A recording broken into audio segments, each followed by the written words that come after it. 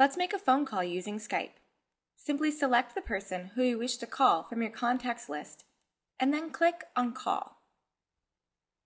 This will bring the other person on Skype. Once they answer the phone, you can begin having a conversation right from your computer. You can use these options in the drop-down menu to put the call on hold and edit the sound and video settings. And that's it, you're having your conversation. To end the call, just click on the red phone icon. You'll see the duration of the call down here and when it ended, so you'll have it in your records. You don't even have to make a phone call though. You can use Skype to chat via instant message. Just type the message down here, and you can even use things like emoticons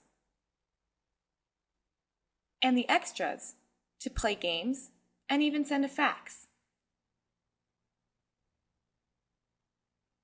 If you want to send a file, you can do so by right-clicking on their name, selecting the file from your computer, and you can share things like photos, documents, almost anything.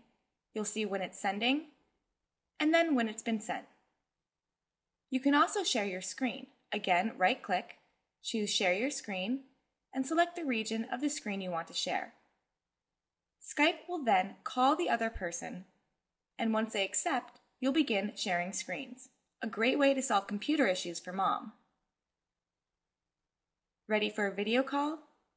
Just click on a contact's name and select Video Call, and make sure your webcam is enabled.